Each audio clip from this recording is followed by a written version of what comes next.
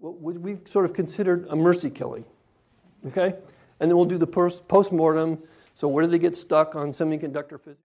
You learn from the death. That's why it's a post-mortem after death. We're doing pre-mortems. A historicity of Jesus' resurrection concludes that the empty tomb and post-mortem appearances of Jesus have been established. You can nourish the tree and become the post-mortem contributor you've always wanted to be, that you deserve to be. I think the case for post-mortem survival is not nearly as strong as many of the survivalists would argue.